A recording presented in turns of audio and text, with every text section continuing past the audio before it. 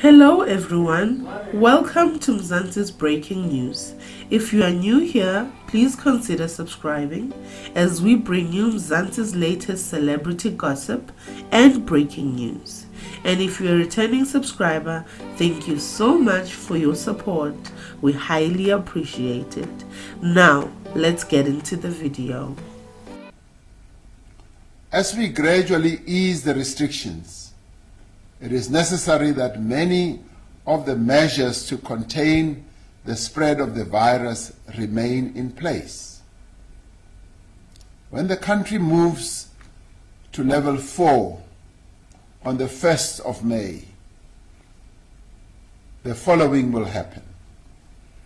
Our borders will remain closed to international travel, except for the repatriation of South African nationals and foreign citizens.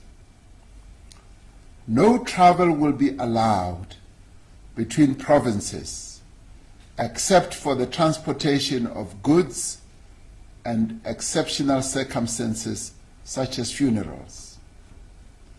Public transport will continue to operate with limitations on the number of passengers and stringent hygiene requirements, including that all passengers must wear a face mask. The public is encouraged to stay at home other than for essential personal movement, doing essential work, and work in sectors that are under controlled opening. People can exercise under strict public health conditions. That will be spelled out. All gatherings, apart from funerals and for work, will remain prohibited.